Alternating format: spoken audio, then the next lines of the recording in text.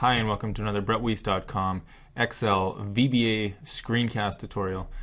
In today's tutorial we're going to be talking about the for each next loop in VBA. The for each next loop can be used to sort through each object in a collection or group of objects in Excel. So for instance, we can use it to sort through each worksheet in the workbook, each open workbook, each cell in a range, each chart in a workbook, or each pivot table in a workbook. So here's the general syntax for the for each next loop. To start the statement, we have the statement for each, and then the element, so that's each individual element in our group or collection, in, and then the group or collection. Then we have some code statements for each element in the group. We can have an exit for statement to exit the for each loop prematurely. And at the end of our code, we have the syntax next and then element. If you're watching this video on YouTube and you'd like to view the code and download the workbook for this lesson, click the link in the info box of this video and it'll take you to BrettWeiss.com where you can watch the screencast, look at the code, and download the workbook. So to illustrate the for each next loop, I have a sample data set that shows the number of page views on a website for each month in a particular year. So we have in sheet 1 we have January, in sheet 2 we have February, in sheet 4 or in sheet 3 we have March, 4 April, and so on. And right now the data set is disorganized, it's ugly, it's not very easily navigatable, and it doesn't really tell us much. So just to start out, the first thing we're going to do is, we're going to loop through each worksheet in this workbook and rename the worksheets to the abbreviation of the month's data. So for example, we'd want to name sheet 1, we'd want to name it Jan. Sheet 2, we'd want to name it Feb. And to do this, we're going to use a for each next loop, and I'll demonstrate it now. So our sub's going to be called sub rename sheet. We're going to declare a couple variables first. We're going to declare a WS item as worksheet, and this is going to be our element in our group or collection of worksheets. We're going to declare the WS item variable as a worksheet, and this will allow us to loop through our collection of worksheets. So just a couple other variables we need to declare.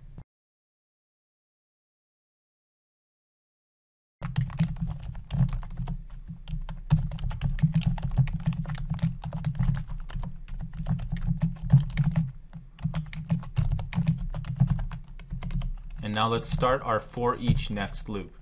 So we want to say for each WS item, so that's going to be for each worksheet in this workbook dot worksheets.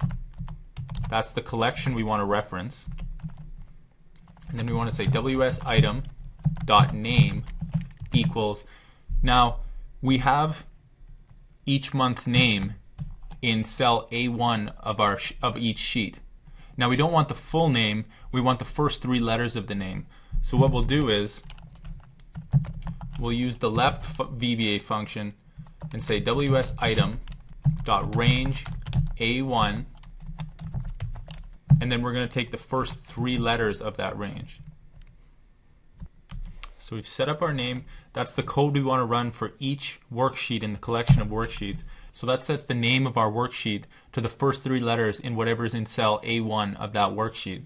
And then we're going to end our for each next loop with the statement next WS item.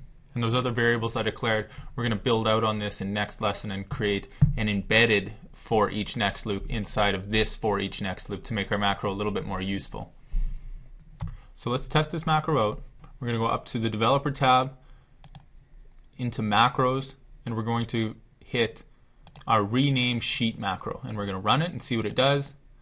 And you'll see now each worksheet in that collection, as it ran through the code, it changed the name of each worksheet to the corresponding month of the data. So there you have it. We used a variable, WS item, to loop through all of the worksheets in the current workbook, and then we change the name of each of those worksheets in a loop. So I'm just going to run a macro that I've created that undoes what I just did. So I'm going to go reset up. Now our sheets are back to sheet 1, sheet 2, sheet 3, sheet 4. Now we're just going to go through and we're going to add a watch, and we're going to call it ws item dot name, and now we're just going to see what's actually happening as we go through this loop. So if we press F8 and start running through the code, we can see as soon as we hit this line of code, we see that ws item dot name changes to sheet 1. So that's the sheet we're in right now. We're going to execute this line of code.